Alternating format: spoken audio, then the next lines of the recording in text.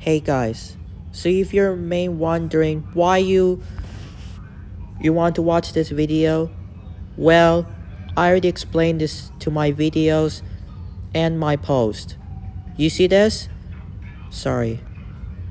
I made a new video about 16 minutes ago.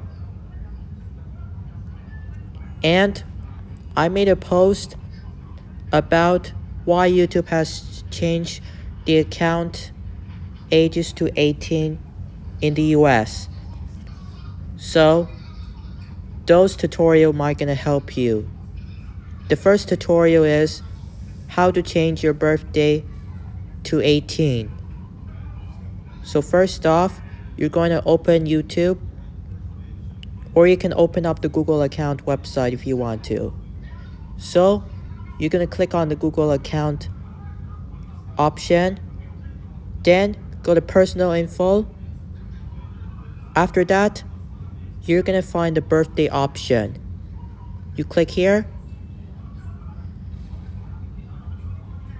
Then you're going to click on your birthday if you want to change to 18. So I'm going to find which year will be 18. Will be 18 years old this year. That's 2007.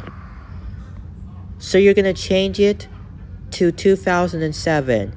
You're gonna keep your birthday month and day, but you have to change the year to 2007.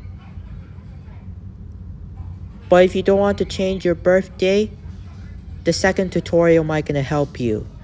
So the second tutorial is how to delete your YouTube account without deleting your Google account.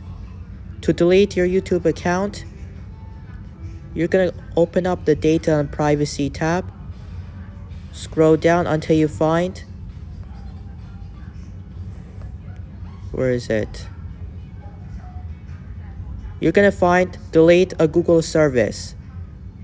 But you're not going to delete your entire Google account. It will delete your entire Google services from your account. You click delete the Google service. Now you have to enter your password in order to continue. You click next. You're gonna select YouTube. And then you're gonna click the delete button.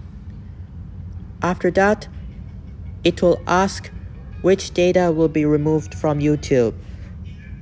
And then it will prompt you to agree those two terms and conditions in order to continue to delete your YouTube account. And the last method, the third way, is you're gonna change your country to the outside of the US on YouTube. To do it, all you're gonna do is head to the YouTube Studio website.